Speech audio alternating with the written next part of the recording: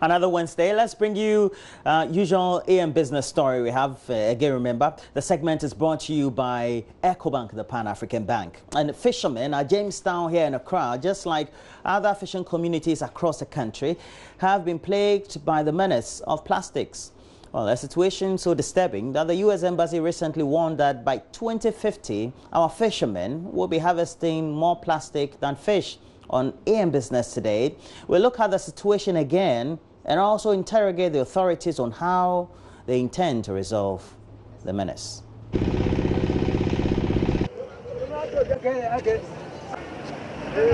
Take a closer look around me. A common phenomenon you realize is heaps and loads of rubbish all over the place, like that here.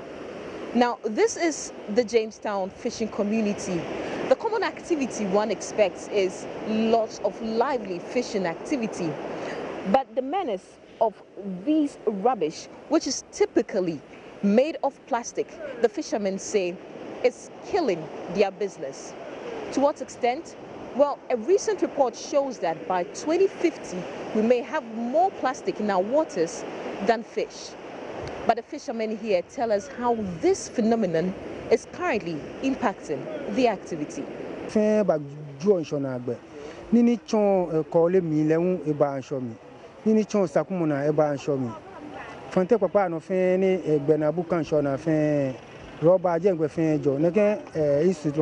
All the rubbish from the Kole, Sakumono and other areas end up in the sea. And all the rubbish from households also end up in the sea. And that is affecting fish.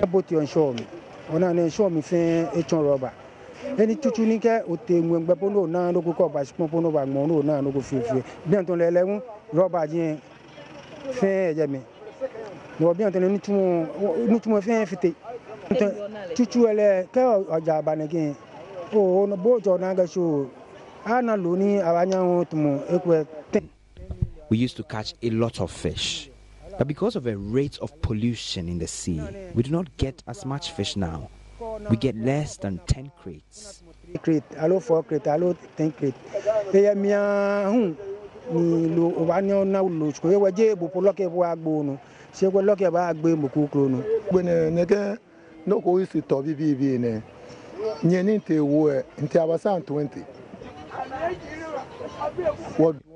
The fingerlings are caught up in the bottles, and that affects our catch too.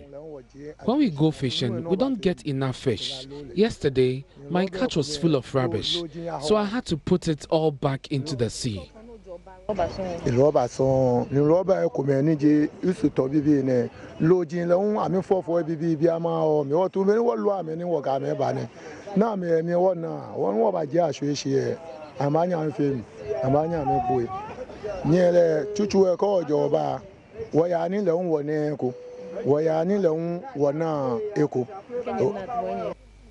We used to catch a lot of fish and we could sell them and get up to 50 million cedis.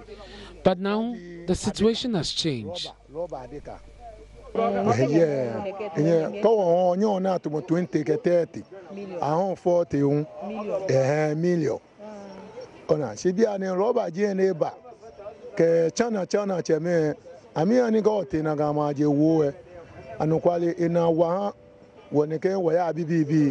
According to a post by the U.S. Embassy, over 3,000 tons of waste plastics are generated in Ghana every day, and less than 2% is recycled. More than 250,000 tons, or 23% of all plastic waste generated in a year in Ghana, are expected to flow into the Atlantic Ocean. By 2050, there will be more plastic than fish in the ocean by weight.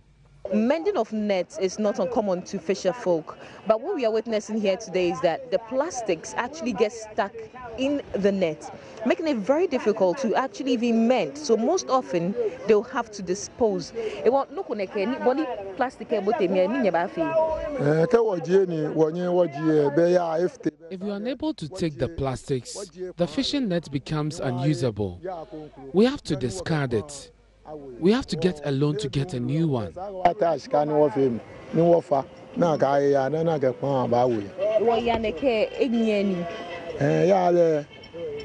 We buy the net in bundles, and we buy it between 4 and 8 million cedis. For instance, I use 4 bundles. So the way the net looks now, it will be difficult to catch any fish with it.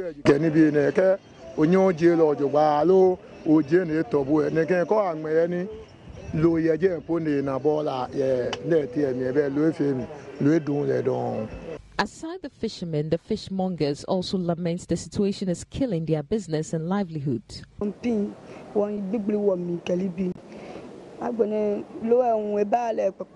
We are suffering. The price of fish is costly. We used to buy the fish for 120 Ghana cedis, but now it's 250 cedis and 300 cedis. 2.5, 3 million, 2.8 Calibi. With a growing menace, the chief fisherman at Jamestown community, Ni Abeu Chirekwanda, said they had made several appeals to the authorities to help tackle the problem. However, all the appeals have failed to yield results. So we decided that, okay, they will send somebody here, a sanitary assistant, to go around and check those who create fields, and then to find what could be done to them. One was posted to this beach, and every morning he was here. We'd go around, advise the women, the men who operate here. So we saw some signs of mitigation. But then for the past 5 years or so, to speak, we haven't seen him again. Anytime we go to the summit to find out why he wasn't coming, and said, well, it was staff situation problem.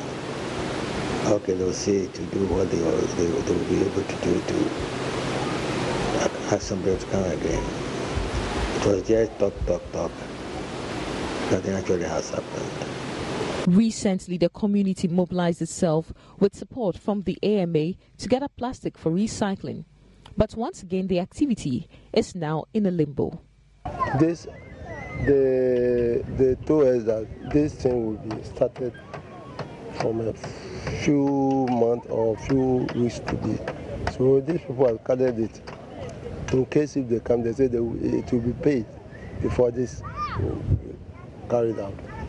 You saw people using this tricycle motoring this thing, carrying some along, but yet still we haven't seen how far it has led to. The community, however, say they cannot continue like this.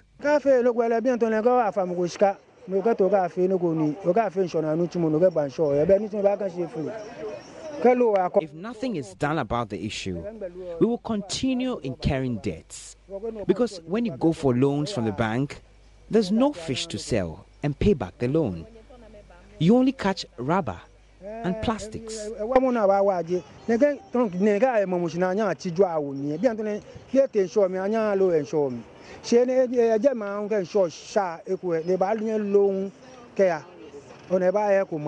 We need some containers so we can put the rubbish in them so they are carried away. I can feel it going to take back. I need to move on against Chimogan. No,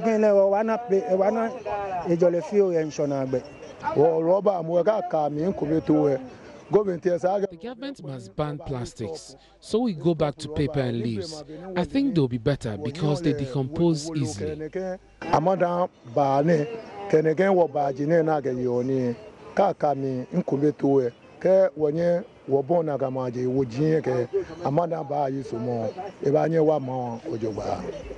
They still think it's the responsibility of Zumlion to come and create this place. And what the situation demands is education, sensitization, for them to change their mindset and to be made to understand that it is their responsibility to see to it that the environment in which they work is clean. Now, there's also the issue of enforcement of sanitation regulations. This time around, you find that most of the structures have been demolished. Otherwise, you'll find a whole miasma of structures all around the place. So from the seaside, we head to the Fisheries Commission. According to the head of Marine Fisheries Management, the issue is a rather disturbing one, which the Commission is working hard to mitigate. Yes, to talk about plastic waste has been a menace for some time now. Some of the trawlers, when they go to sea and come back, they complain that instead of catching fish, they catch a lot of plastic waste. Was it last year or 2 years ago, we had a research vessel from Norway conducting stock assessment. They also came out with a report that there is so much plastic waste in the waters. It's to do with the beaches. We have been sensitizing the fishers to keep their environment clean, because fish is food, and fish must be, or food must be in a very clean environment.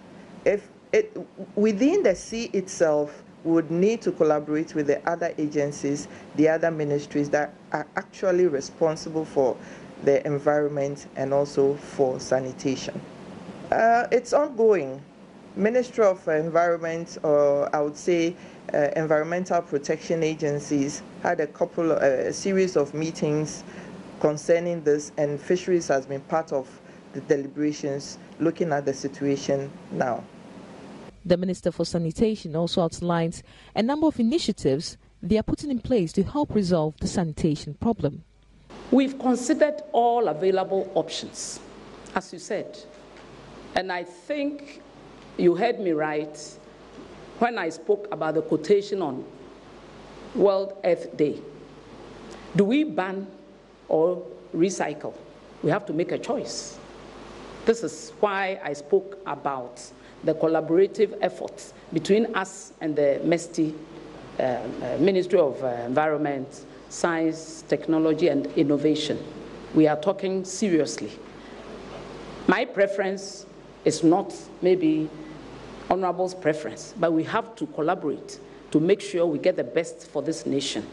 If we can glean 5 billion Ghana cedis and 5 million jobs from recycling, we will check it against total ban. We even have plastics that are biodegradable. We should not also forget about that.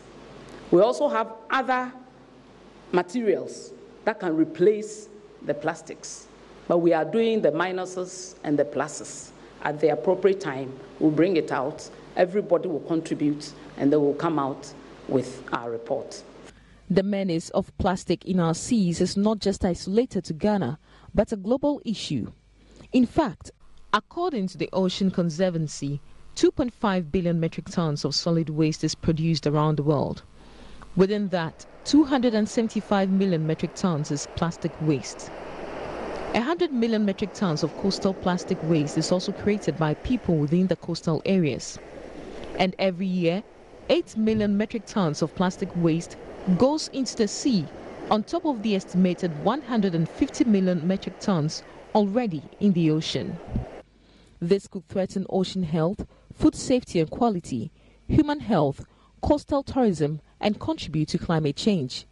The call is now for governments and research institutions to get to work to find a lasting solution to the pollution in our water bodies, because the ocean simply cannot take it anymore. For Joy Business, Sheila Tamaklo reporting.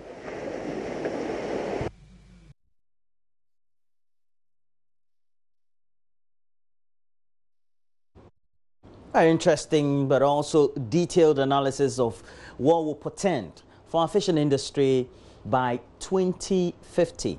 We'll be catching more plastics than fish. We should all be concerned, shouldn't we? But also many other related issues we should be concerned will be the subject of galamsey, how it's being combated by government, especially the Interministerial Committee on Illegal Mining. And Kojo Yankson is already lining up some sweetened interview for the next 45 to 1 hour. How are you, Kojo? Good morning. I'm good, Daddy Ruru. Today your slangs have come. I swear.